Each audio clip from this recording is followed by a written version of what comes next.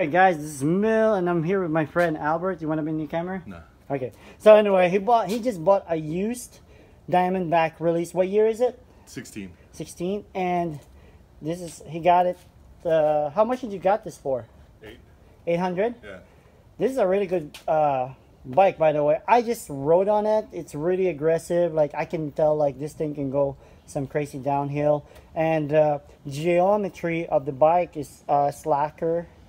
It's more like a downhill geometry, so it's really perfect if you're taking this to downhill mountain biking. It has some rock shocks components like the rear shocks.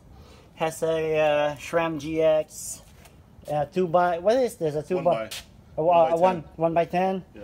And it has a 150mm rock shocks in the front, and it has some Avid what do you call this? Brake levers. So it's pretty nice bike. I want to say, if I knew, you know, I would get something close to this, you know. But this is really nice bike.